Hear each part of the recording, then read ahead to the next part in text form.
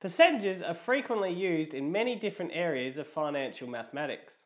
In this video, we're going to review some strategies that can be used to calculate new sale prices when markups and discounts are applied. So, let's begin.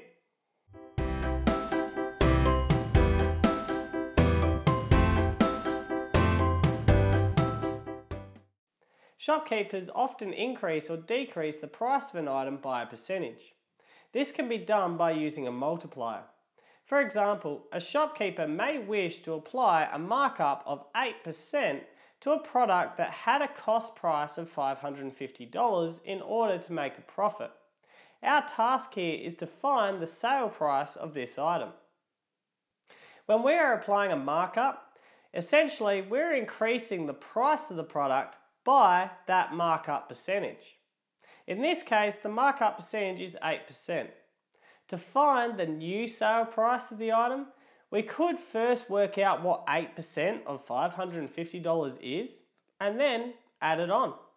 However, there is a quicker method. If we consider the cost price of this item of $550 to be our 100% amount, our sale price is that 100% plus an extra 8% for the markup.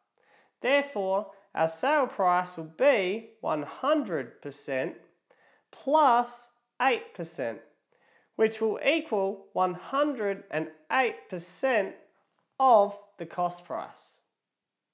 So therefore, our sale price will be 108% of the cost price. Now we know how much to increase the cost price by, we now need to find the multiplier of 108%, which is actually the decimal of 108%.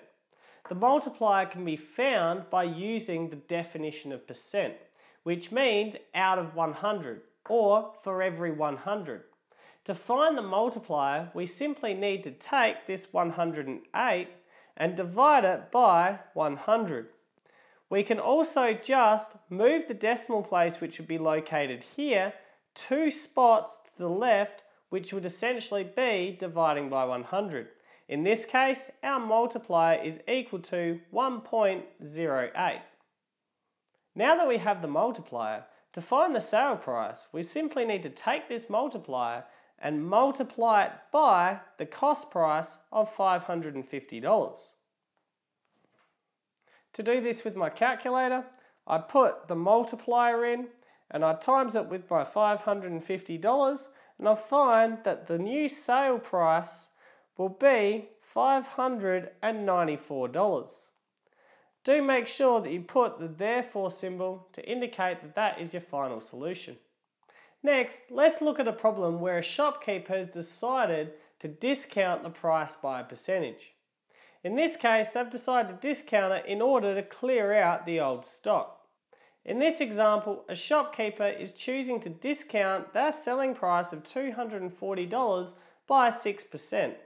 We are tasked with finding the discounted sale price of this item.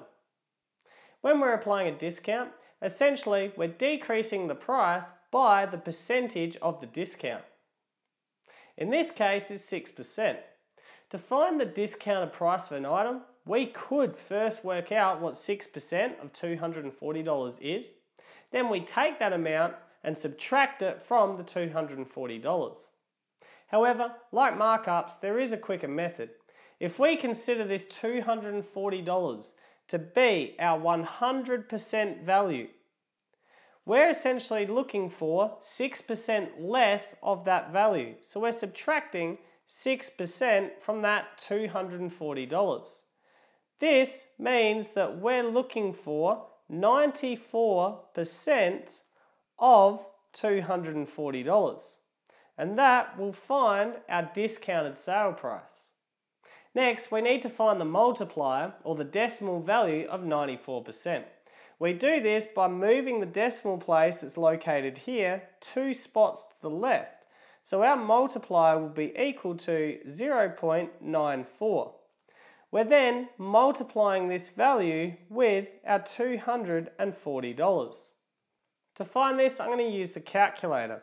I enter the multiplier of 0.94 and I multiply that with $240. I will find that the answer to this is 225.6. Now, we've got to remember that we're dealing in currency. In Australian dollars, we put things to 2 decimal places. So make sure that you include the 0 after the 6 and include the dollar symbol at the front. So therefore, our discounted selling price is equal to $225.60. Now it's your turn. The best way to improve your understanding is through practice. So I've come up with a few problems for you to try out yourself.